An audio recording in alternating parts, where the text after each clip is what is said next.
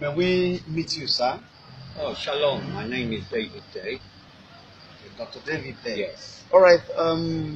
You've got some quite interesting things to tell us about the Igbo culture and customs. But interestingly, you are not Igbo. Yes. May we have an idea of your background? Well, I'm from London. I'm British, but my blood is Gaelic, Celtic, Irish, and Israelite Hebrew blood. So basically, I'm a Hebrew person with a British passport. But I'm also an Igbophile, meaning to say I love Igbo culture, and there's a reason for that. All right. Now we know your reasons for appreciating Igbo culture. I came here 22 years ago. I was a normal white man.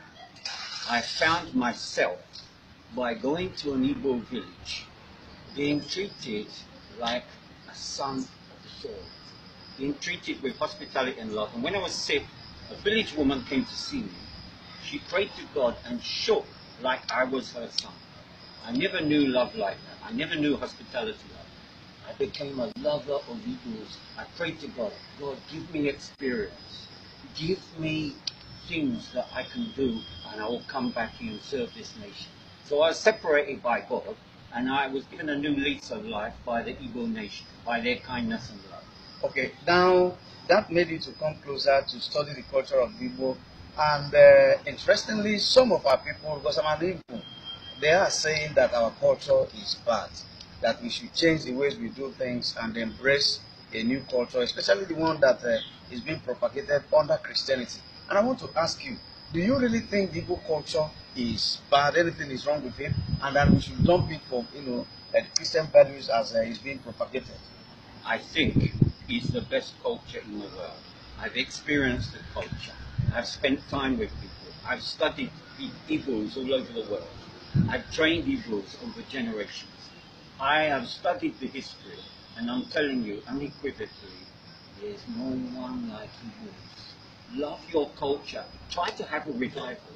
We need to bring back some of the richness of the original culture. Because I believe there's what we call in psychology dissonance in our people. Dissonance means you have an imbalance in your mind because you're not satisfied and contented with your own background. You've now been brainwashed that cultures from elsewhere, from abroad, are better. In particular, the white colonialists have infected the culture here and changed it to the point where people are, let me use this word, they're almost lost. And they have to be found again. And being found... You mean the people are almost lost? Yes. In terms of their disconnection with their culture and background? Exactly. That's the point. You see, if you go back to Igbo culture, and I've done my studies, it was values based upon caring for others, having justice, truth, democracy. You had a council of elders in each village. They deliberated on things. Sometimes they argued, but they always came to generally a just position. But that was scattered and ruined by the British colonialists because they couldn't rule in an exploitative way Igbo land. When they are together. Yes, they couldn't. They couldn't actually penetrate the people, with their cohesion and with the republicanism that they met. Where everybody's opinion mattered. Exactly. That beautiful culture was now scattered and destroyed by corruption which came from warrant chiefs. These warrant chiefs, and many of the Ezi lines and chiefs relate back originally to the British authorities. Yes, to the British their loyalty was shifted from the people to the British authorities that appointed them, who actually used them for their own ends. Exactly, that's the point. And then how do we get our people to know this? And now, what is the role that Christianity is playing in sustaining this? It's a very big problem. If you read ancient records, historical records of the early colonialists, you will see people like Lugard used missionaries and deliberately brought missionaries in order to win the hearts and minds of Igbos over. Because they believe if you can make them believe their original culture is faulty, you now have a slave. They will now be dependent on you. So it was a deliberate strategy. So everything is about the mind. Yes. So the mind, and then that will make you reject who you are. And because you are no longer satisfied with who you are, then the possibility of introducing a new identity that actually fits into the mold of the colonialists, can now emerge. Yes. See, the British were expert at this. They followed the Roman Empire, and they used these tactics of picking one or two people, calling them British, giving them awards from Britain, now making them feel that they are elite, they are ahead of their people, and now using them to control their people. So it was a mind game. It was mental slavery. And there's historical proof for this. I was reading an ancient book in the Enugu library a while back, and they deliberately targeted certain groups in Igbo land who had knowledge, like the Arochukwu.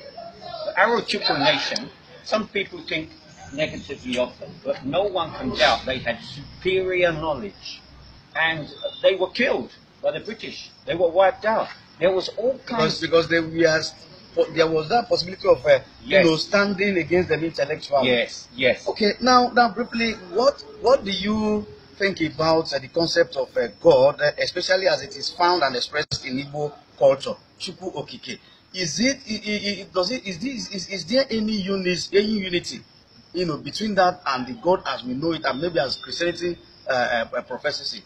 I think the notion of the supreme God, Chukwu Okike Abiyama, is superior to their Christian God, who was changed, who was Europeanized. Let me give you an example. The original Israelites, Yeshua, the Messiah, were black.